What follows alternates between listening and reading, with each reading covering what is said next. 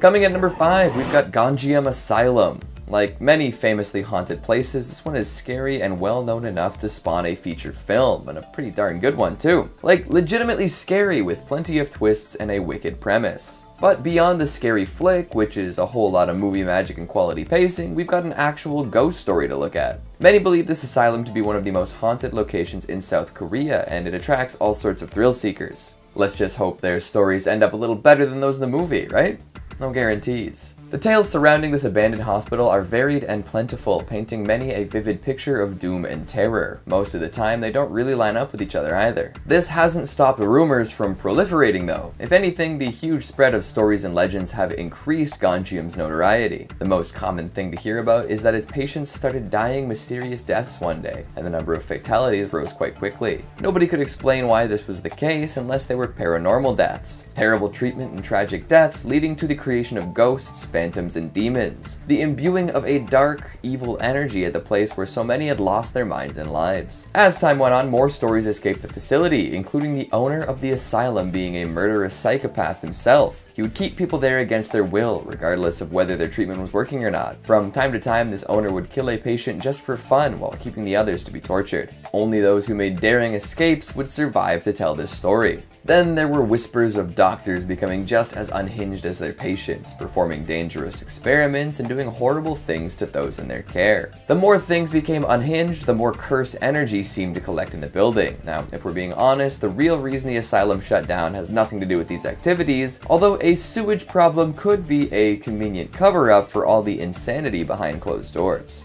Coming in number 4, we've got the Rolling Hills Asylum. Sounds really pleasant and picturesque, right? Rolling hills evoke an image of calm, breezy stretches of road, some tall grass blowing in the wind, yeah? Well, that might be how they sold this asylum to prospective patients and their families, but the reality of life here is far from the pastoral charm implied by the name. And it didn't really start as an asylum either. It was more of a place for all sorts of unsavory characters to be collected to ensure they didn't cause any problems for more upstanding members of society. Definitely not a way for the rich to put all the people they didn't want to think about in one convenient location away. Of course, when you put all sorts of poor, sick, and mentally ill people in a cramped place and just sort of leave them there, things don't improve at a great speed. The opposite, if you can believe it. There were almost 2,000 recorded deaths here, but that does seem to be a bit of an underestimate. As is the case with plenty of spots like this, all sorts of undocumented deaths did occur, and it's said that there are hundreds of unmarked and unaccounted for graves on the site. The result of all this death, overcrowding, and lunacy is a legacy of ghosts and demons. Rolling Hills is well known for paranormal activity these days and attracts a fair deal of enthusiasts quite often. In fact, there are all sorts of ghost tours offered to those who don't think sneaking into a haunted asylum is a good idea.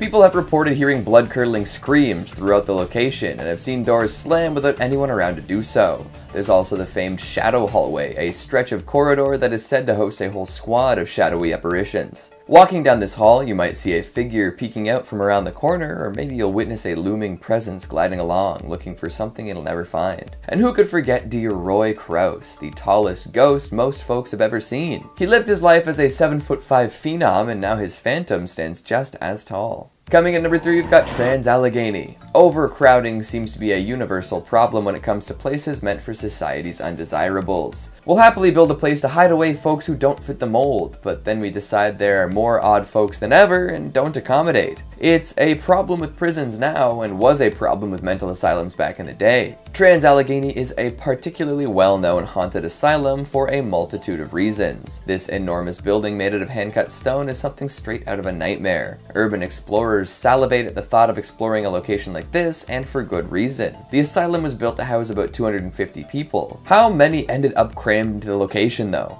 Take a wild guess, go ahead. Are you locked in your answer?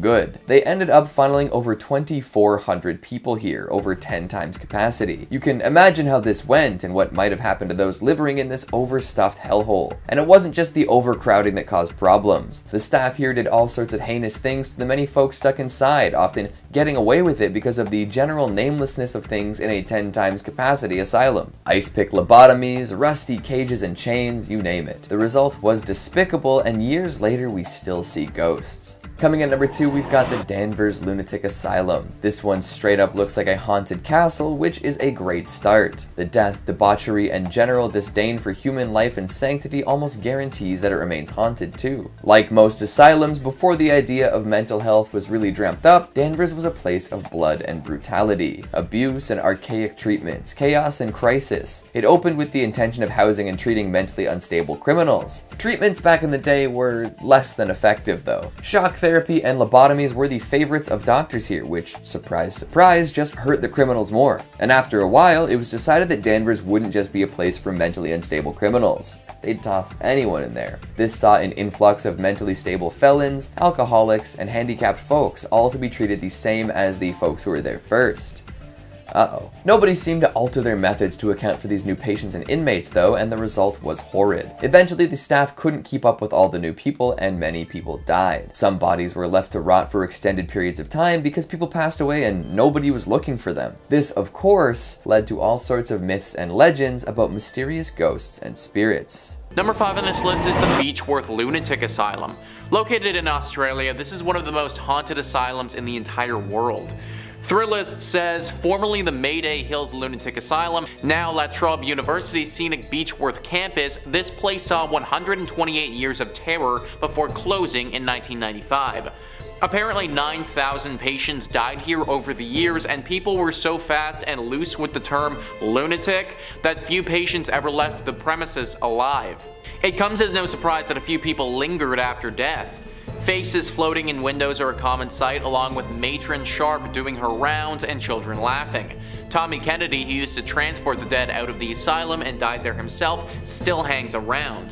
There's also a woman who was thrown out of a window and died in front of the hospital because she was Jewish and the only person allowed to move her, a rabbi, couldn't make it to Beechworth sooner. Yeah, so clearly this place has seen its fair share of trauma throughout the years, folks.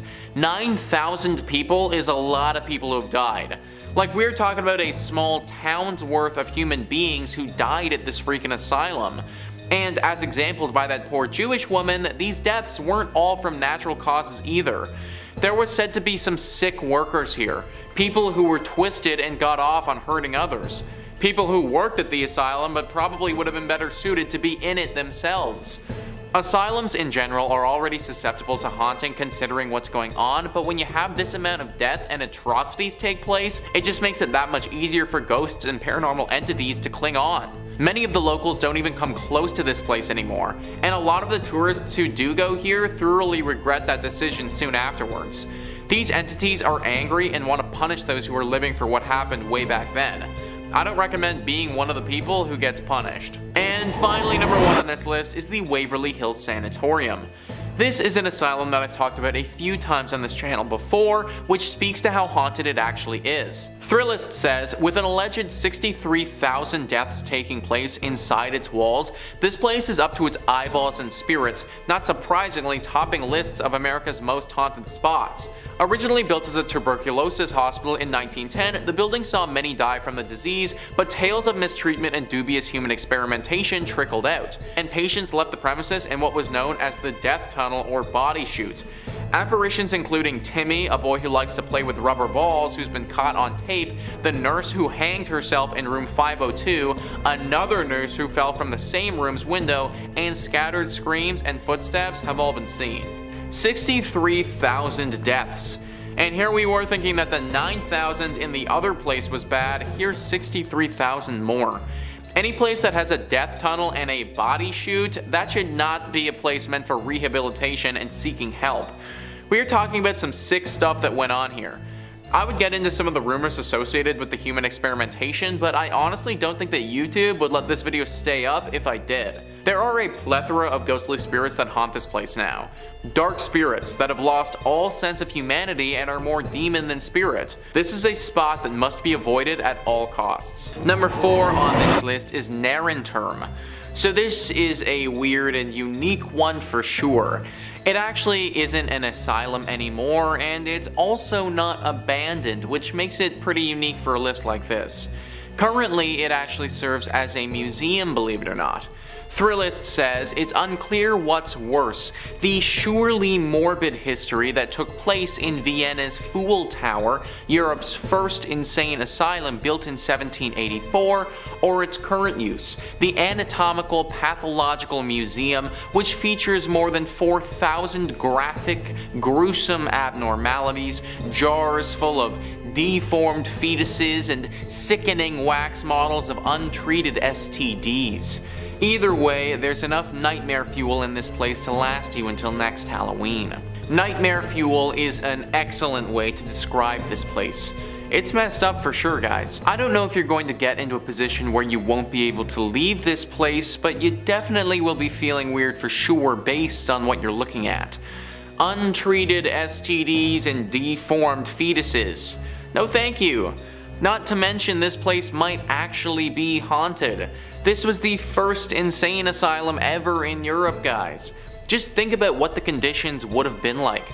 Conditions in mental hospitals today are still not super ideal, but back then you would have been treated horribly. Back then they would have treated you worse than a criminal and probably tortured you until you couldn't take it anymore. There are reports from olden asylums where they would just shove people into tiny little boxes and keep them there for days.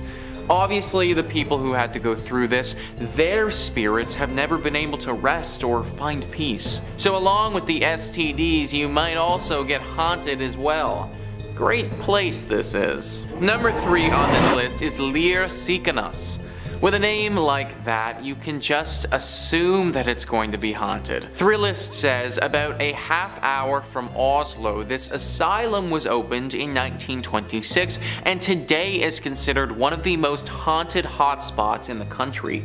Despite its reputation and the fact that most of the place has been abandoned since 1985, parts of it still house psychiatric patients who share their space with ghosts, shadows, and odd noises. Between 1945 and 1974, the hospital was notorious for conducting experiments on its patients, especially the testing of new drugs that even the pharmaceutical industry was hesitant to try on humans. I don't know where and when people thought that testing already mentally sick people with questionable drugs was a good idea. It seems like this is something that happened a ton in history, and I have no idea how anyone thought this was a good idea. Like, first off, they're already sick and going through something, so it just doesn't make sense how feeding them something that we know nothing about is going to give the desired result. The people who used to do this had to know it was wrong because the patients at this hospital weren't really given any choice in the matter. They were forced to go through these experiments, which often resulted in permanent damage to their bodies, if not death. Those who had to go here from the 40s to the 70s literally could not leave. They were stuck here, and they just had to pray that they didn't get the worst of the experiments. Thank your lucky stars that you didn't have to go to this place during this time, or you would never be able to get out. Number 2 on this list is the Poole Park Asylum. This asylum in Wales has been abandoned for over 3 decades now. Atlas Obscurus says, like any good abandoned asylum, damp, dilapidated, and deathly silent. The estate of Poole Park began as a deer park for the nearby Ruthin Castle. Following its time as a hunting ground, the property was passed between a series of wealthy landowners. The elegant mock Tudor-style manor house that still stands today was constructed in 1862 for the second Lord Bagot. In 1937, the house was sold to the North Wales County's Mental Hospital, which was in need of a second location to house overflow patients from the nearby Denbigh Insane Asylum. Poole Park held 87 patients at capacity, but in times of need had as many as 120. For a brief stint of time during World War II, the grounds also held a prisoner of war camp. Today, the solid wooden floors and intricate wood paneling have rotted due to water damage. The house has been looted for lead and copper, and its ceilings are dripping water and shedding plaster. You'll be hard-pressed to find an intact window. This was a smaller asylum than some of the other ones on this list, but don't take that to mean that it wasn't as bad or brutal. People suffered here, just as much as in the bigger asylums. It was just a bit more personal here, considering there weren't that many people. It also wasn't just mental patients who suffered, but as you can probably imagine, the prisoners of war didn't fare too well either. There were definitely a few disappearances, if you will, during that time of the asylum's life. Now, people are free to come and go as you wish, considering the asylum is abandoned, but there are a few ghosts that are fully trapped here. These ghosts are of mental patients and war vets alike, and they are forever bonded to this place, forced to live in this horrible purgatory. You probably don't want to visit this place for fear that they could keep you there with them. And finally, number 1 on this list is the Creedmoor Psychiatric Center, Building 25. High probability that if you got sent to this place, then you are never getting out again. Atlas Obscurus says, opened in 1912, Creedmoor State Hospital was initially the farm colony of Brooklyn State Hospital, now Kingsborough, with 32 patients who worked the farmland as part of their treatment. Like many other similar institutions, over the first half of the 20th century, the population at Creedmoor rapidly expanded before deinstitutionalization occurred beginning in the 1950s, at which point the hospital shrank from 8,000 to 500 patients in the span of only 4 decades.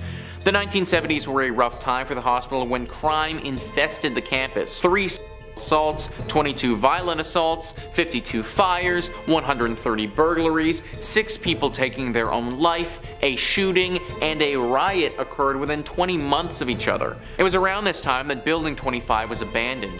Never sold off or demolished, it has been rotting on the hospital grounds since it was vacated in the early 1970s.